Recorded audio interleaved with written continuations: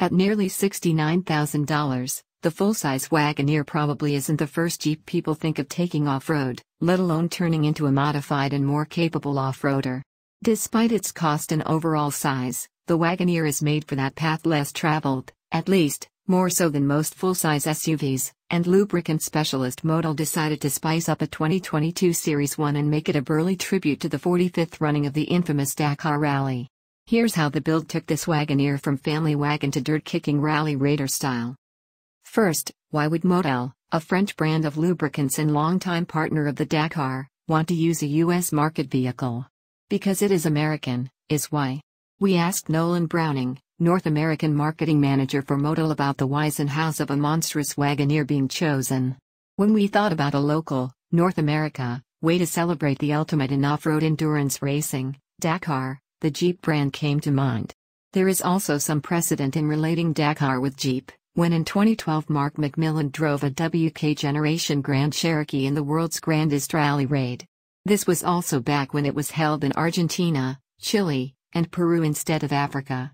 The race would stay in South America until 2020 when it moved location to Saudi Arabia.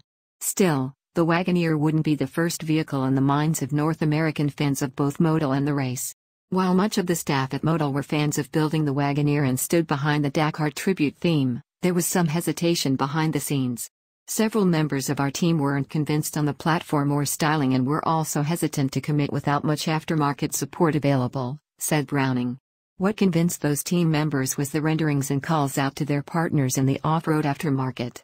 Once they saw that the project was not only more feasible than originally thought and saw how awesome a Dakar-themed Wagoneer would look, the only thing they could do was pull the trigger and buy one. What they selected as their canvas was a 2022 Wagoneer Series I Carbide 4x4 in white, which was found thanks to Driveway.com and FOF Motorsports.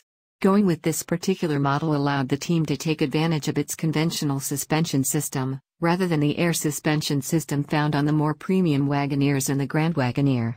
The team then hooked up with Rad Rides and found out that the Ready Lift kit for the front of a 2019 and up Ram 2500 worked with the Wagoneer's front suspension.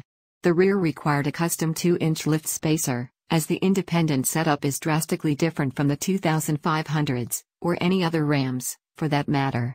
While the Wagoneer isn't the first vehicle you'll think of when it comes to the Dakar Rally raid race, you won't miss this Jeep in a sea of off-roading trucks thanks to its large size.